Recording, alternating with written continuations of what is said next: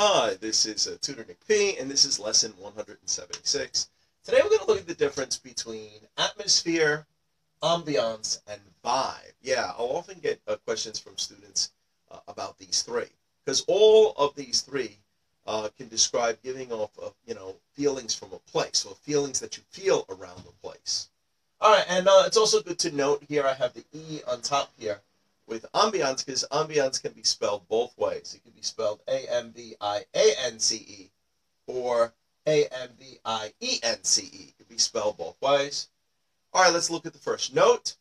Ambiance is usually more of a high-class word and tends to be used in a positive way to express a laid-back, relaxed, or a more refined feeling from a place. So even though it's used for place, ambiance is a little bit limited. It's used for high class and like a calm or some special quality.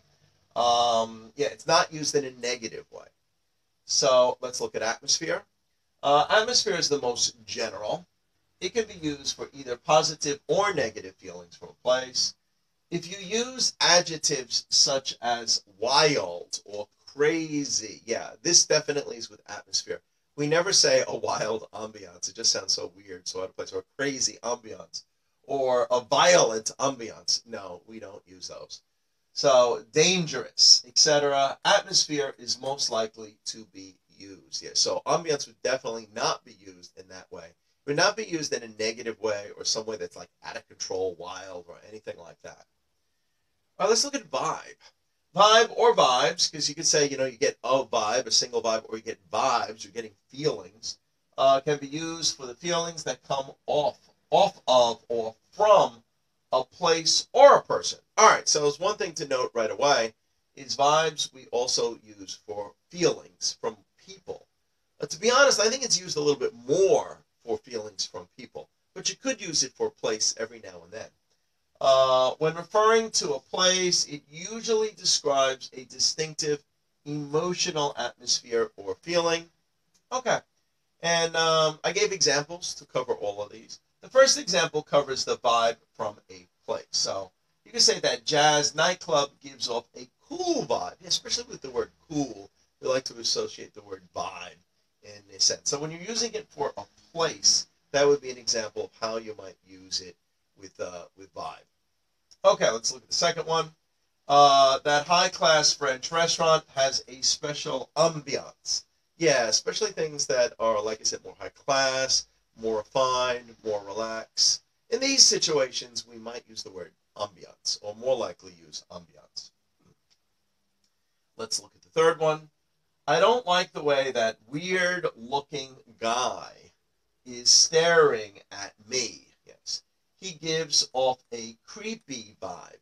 Yeah, so this is another one with vibe where we're saying it from people. So it could be both positive or negative. I've often heard women say this too, especially if it's a weird guy, maybe staring at her, almost intimidating her a little bit, maybe looking at her breasts or something like that.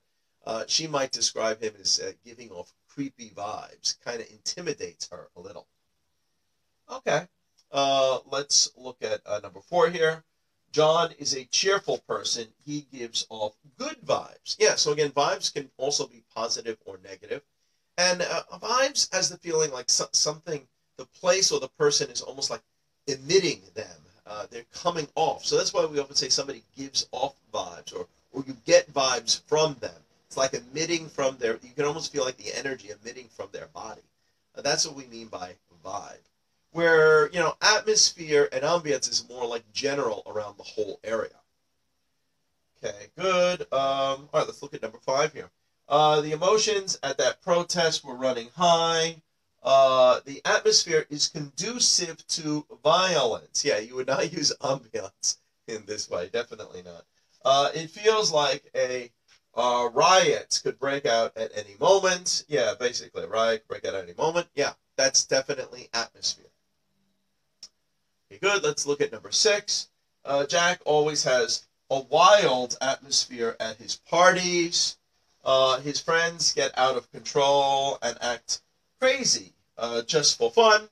All right, well, this is out of control and crazy, but it's in a good way. It's in a positive way. People enjoying themselves. but we would also use atmosphere in that way. We would not use ambiance in that way. Okay, I hope it's clear. I hope you got a better feeling of how all three are used. I hope it was informative. Thank you for your time. Bye-bye.